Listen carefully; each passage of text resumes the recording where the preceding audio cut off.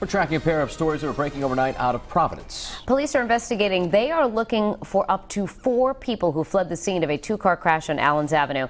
We're also learning more about a stabbing last night on Doyle Avenue. Both of the scenes are shown here on the Pinpoint News Tracker. And Eyewitness News reporter Julian Lima is live at the Providence Public Safety Complex with more.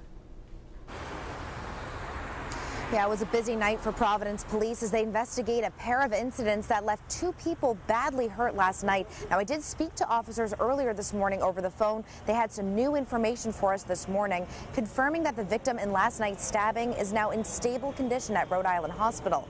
Now, I want to give you a look at what the scene looked like around 8 o'clock last night. A very large police presence on Doyle Avenue near North Main Street. Police tell us the 42-year-old victim and the suspect were seen arguing just before the man was stabbed.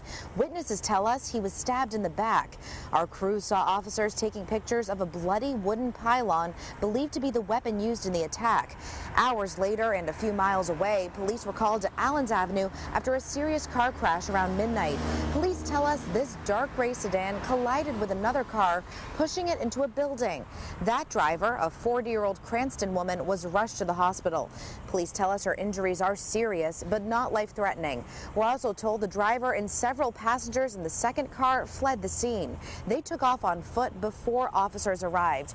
Now, police tell us they have not made any arrests in either incident. However, they are following some leads. If you have any information, you're asked to call them. Reporting live outside Providence Police Headquarters, I'm Julianne Lima, Eyewitness News.